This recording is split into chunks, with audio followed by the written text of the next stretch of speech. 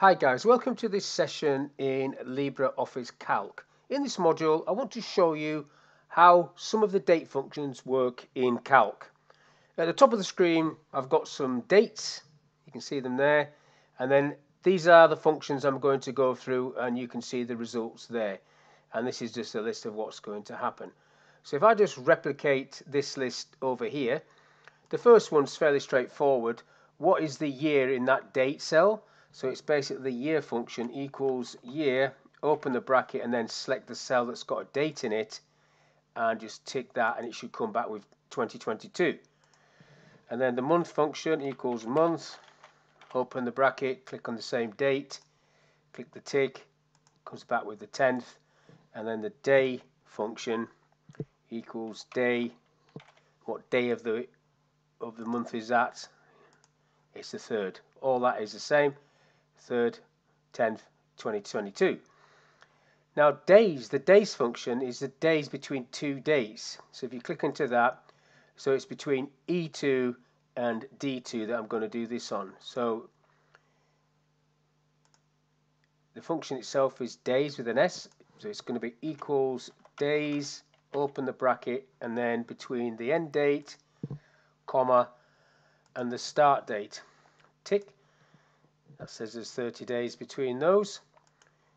Next one is end of month. So the date of the last day of the month, 1 month after the selected date. So EO month, that's the function. Open the bracket on that. Select the date. And then comma and 1 month after. Tick. Now that's come back as a number, so I need to format that to a date.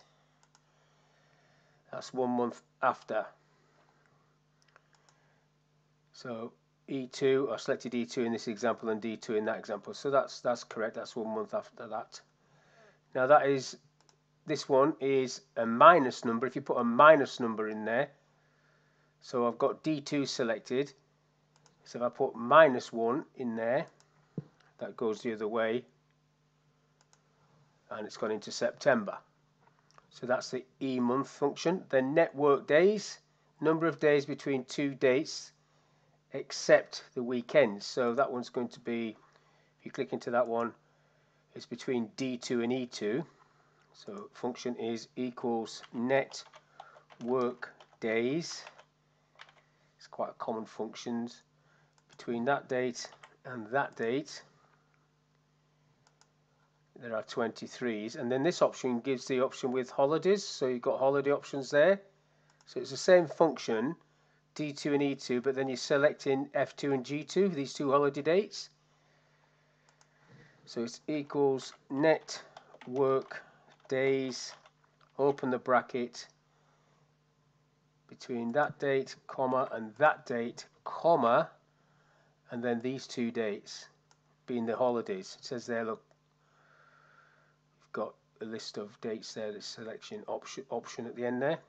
Tick that, comes with 21 because there's a 2-day holiday there.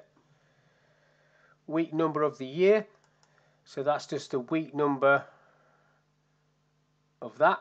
Let's go for that one. So equals week number of that. I'll just tick that and see what that comes back with. So it's 41, so I didn't actually need the number 1 in there. Weekday, day of the week, that's a weekday function, equals weekday. See what that comes back with. Day 2, so Monday, Sunday being day 1. Now this date diff function is a legacy from Lotus 123. And it's a function that just looks at that. So it's different, it's similar to days. Equals date diff.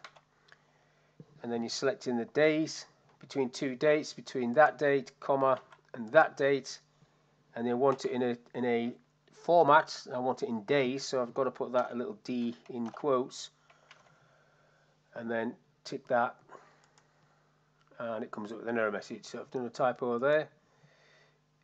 D2 and E2, did that the wrong way around, so D2 and E2, didn't like that.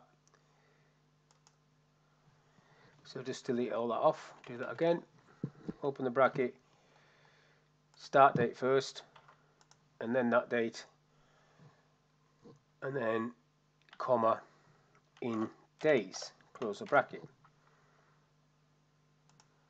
30 days, and if I put an M in there, that would be months. If I can get in there.